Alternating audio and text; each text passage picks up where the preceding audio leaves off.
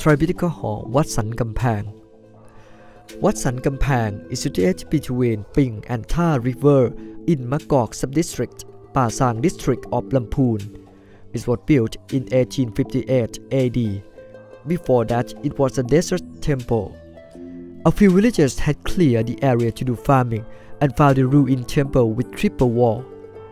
They thought the right thing to do is to restore and re-establish it with temple. So they urged other villagers to help and invite Kuba Upala, a senior monk from Wat Nong Ngeuek, to act as the head. The Tripitaka Hall at Wat San Kamphaeng is a two-story wooden building situated in the middle of the pond. Parts of underwater poles were made of plaster, and this is the only place in Lana where such characteristics were found. The building is in rectangular floor plan with the size of 4 pillars wide room. The middle room of the upper floor is where the Tripitaka was kept, and the room was surrounded by veranda. The wooden roof structure is paved with Lana clay loop tiles.